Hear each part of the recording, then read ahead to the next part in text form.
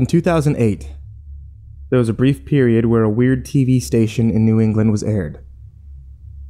It was rumored to have some pretty terrifying stuff on it, far worse than my personal experience with it. The name of the station was simply Channel 107.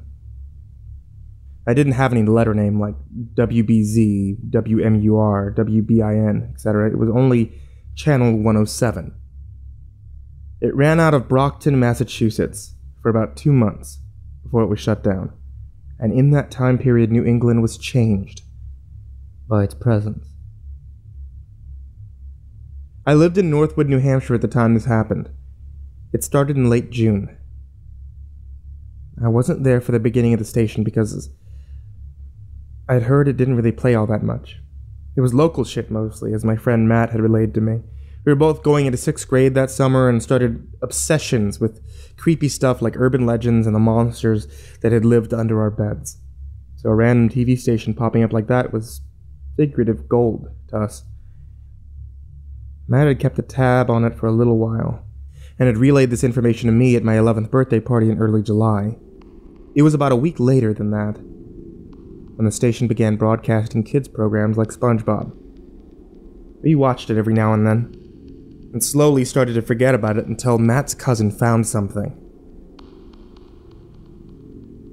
I remember it was July 11th, because it was the day the 3D Journey to the Center of the Earth was supposed to come out. I'd never seen a 3D movie before.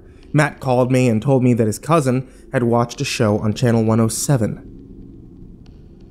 And it said that it had been really creepy. There was this puppet that had no eyes, and what looked like real bones for fingers. It was yelling at kids through the TV. His cousin lived in another city in Massachusetts, and this was around the time we decided to see how far this channel extended. Matt called his other cousin in Ohio. They didn't have it. However, his sister had it on Bangor, Maine. We deduced that this station probably extended throughout New England, and we called my cousins in Middlebury, Vermont to confirm it. They indeed had the station. I also looked into an old friend of mine, Gary, who moved to Westbrook, Connecticut a year before this happened, and he had the station. We had fair confirmation that most of New England was receiving the station. Matt and I kept the map just for fun, and didn't realize what it would end up becoming. It was late July, perhaps even the beginning of August, when creepy stuff started happening more frequently. And it got more and more disturbing. That puppet thing had popped up a few times here and there, but other than that, nothing really happened until a show called Woods came on the air. The show was supposed to be about a man who played games with kids in the woods. But it had a much more intense and dreadful feeling about it.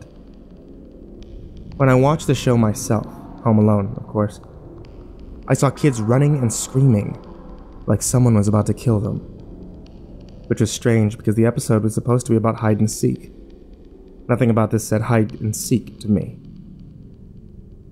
The show had been filmed with some sort of shitty handheld camera that could have easily been from the 90s, and certainly gave off a disturbing Blair Witch vibe, and was in black and white. It was also in the evening, as the sky looked too dark for it to be in the midday. The show cut out after the man and the camera tackled one of the kids, and the kid screamed, "Don't take me back there." That last part kind of frightened me. Just the fear that you could hear in the child's voice. When I hit the info button on the dish remote to see what I could find out about it, the guide only had the name of the show. No information about it was available. I talked to Matt about it a few days later, when I first saw him. He said that the manhunt episode was really frightening. There were a bunch of kids who were told to run into the woods and try not to get found, or else Mr. Puppet would get them. When the guy said that, the kids' faces all went into shock. They all ran into the woods, and the episode stopped after the first kid was found. The camera froze for a little while, so Matt saw the expression on the kid's face. It was one of absolute fear. Almost like the child thought that they were going to die. Then Matt dropped the bomb on me and told me that there was a small blurb at the end of the video saying that kids could participate in the games in the woods, and just had to write a letter to a certain address in Brockton, Massachusetts. If I hadn't been so stupid, I probably could have prevented everything that happened next. 1 week later, Matt, another friend of ours named Evan, and I were all sleeping over at Matt's house. We stayed up late and watched the first Transformers movie, before they became complete garbage, and ate a ton of sugar, which kept us up late into the night. Matt's parents went to bed before we did. Eventually, we decided that we'd watch some more of Channel 107. When we got to the channel, we simply saw streetlights. Now, it didn't hit us for a few seconds that this was filmed in our town. In fact, the whole thing was filmed about 5 minutes down the road from where I lived and the high school. The camera then cut out and showed 2 girls and a jock all standing around a convertible, all presumably drinking. I didn't realize until later that the angle that the camera used to get this video must have been from the bushes nearby. The clip lasted for probably a full minute, with some laughter every now and then, before it cut to one of the girls screaming and running towards the main road.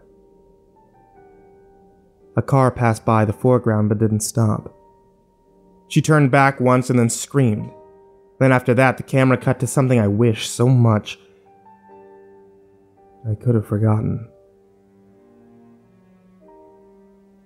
The camera showed the 2 girls. Dead. Both of them had been stabbed a lot. It was blood. A lot of blood. They were both positioned in the back seat of the convertible to look like they were alive.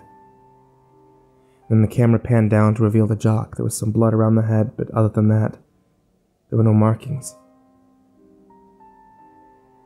He was completely naked, which was scarring enough. And the camera panned to a black pickup truck with a tarp in the back of it. And one of the jock's feet sticking out. We turned off the TV after that. We all decided that this needed to be told to someone, so we called the police from the house phone. We told them what we could, and hung up just as Matt's dad came downstairs, who we also told everything to. Since the TV was already on channel 107, we assumed that we could rewind it, but when we tried to, we got removed from the station and ended up on the Weather Channel. Matt's dad said it must have been a nightmare, but we all knew that was crap considering that all of us had seen it. We tried to leave it behind until about 2 weeks later when I watched another local station, WCNT from Portland, Maine. The thought popped into my head to see about channel 107, so I started flipping through the channels when I briefly caught a glimpse of WBZ, and the caption below had New Hampshire printed nice and neatly in the bottom corner. I stopped for a moment and listened to how the female news anchor read about how, besides the 2 teens found dead behind Coe Brown Academy, the body of a 7-year-old boy who'd been missing for almost a month out of Marshfield, Massachusetts, had also been found about 200 yards away. The investigation began into what did this, and Matt had informed me that around the same time Channel 107 had gone off the air, and within a week, it was like the channel never existed. In Brockton, Massachusetts, about 2 months after the 2 girls and boy were found in town, and Channel 107 went off the air, Massachusetts State Police found the site of Channel 107. It was an abandoned office complex that had the most basic equipment for running a television station, and 3 bodies of missing children had been found upstairs. The basement was the real shit show, as there were over 30 dead bodies down there, along with a strange symbol painted in blood all over the walls. The symbol looked very similar to one that you'd see on a Mitsubishi car. Some of the bodies were children that had gone missing over the time the channel had been up and running, including some of the kids seen in the Woods video, and some of the bodies were missing person cases that dated back to 1997.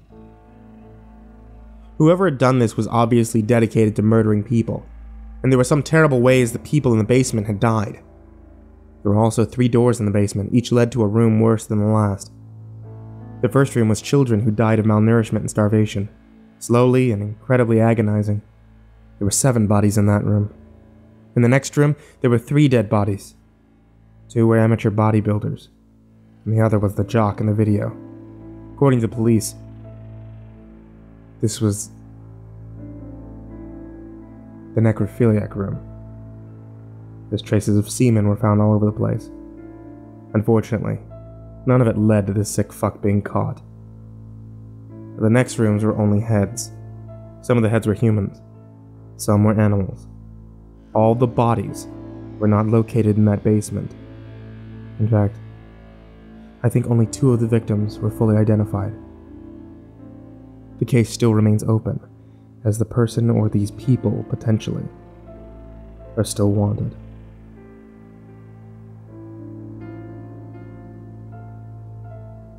Now this is where the story of the killer, or killers, ends. And mine begins. I took up journalism as my major, and I'm currently attending UNH, about 20 minutes away from where I live. I live at home and work at a diner in town as a dishwasher. Currently, I'm finishing up an article for my Journalism 2 class that I wrote about this event, and I found out just what Channel 107 was capable of. The police would never tell you, is that some of the equipment found in the complex was actually tracking equipment, to try and locate all the places where Channel 107 was being viewed.